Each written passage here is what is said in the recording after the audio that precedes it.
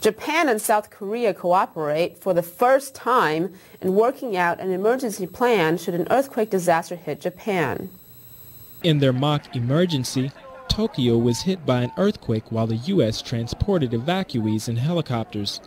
5 members of a South Korean rescue team from a fire department in Seoul also took part. Tokyo's governor organized the drill. He overcame his reputation for having nationalist and anti-Korean views. South Korea is our nearest neighbor.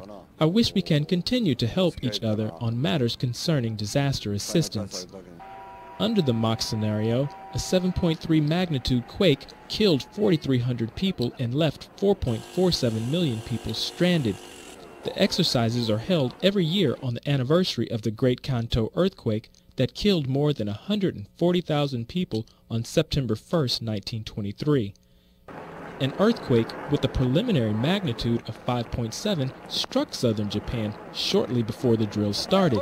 The day before, Tokyo was struck by a 4.8 magnitude quake. There were no reports of damage or casualties. I began stockpiling enough water and food for our family in anticipation of an earthquake.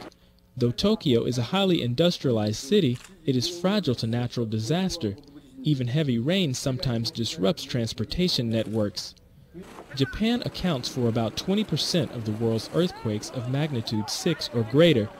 Tokyo, with a population of 12 million, sits on the junction of 4 tectonic plates, the Eurasian, North American, Philippine, and Pacific.